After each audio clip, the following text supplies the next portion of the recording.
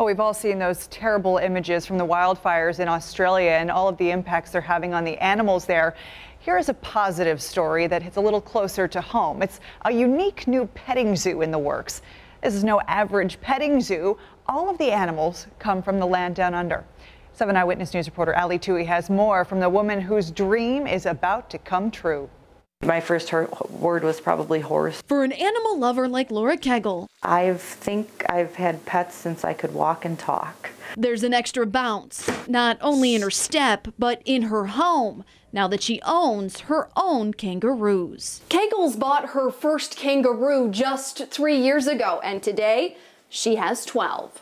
The babies are bottle fed and cared for inside until they're old enough to live in a heated barn out back. Kegel usually takes her troop on the road. We've done things like the Niagara County Fair, we've done the Orleans County Fair, we've done the Eden Corn Festival. But soon she'll open a petting zoo called Niagara County Down Under on her property. We have had so much water this year, getting the equipment in here to get the post set and stuff like that. I mean, of course, we already have appropriate enclosures back there for them.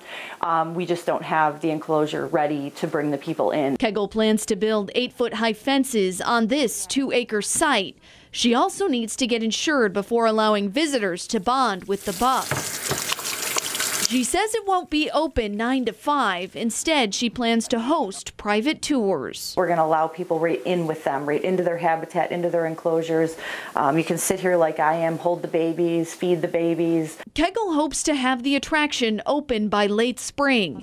It would be the only one of its kind in all of Western New York, and she believes it'll be well received. People absolutely love the kangaroos. They love interacting with them. In Sanborn, Come here, there's my boy. Ali Tui, 7 Eyewitness News.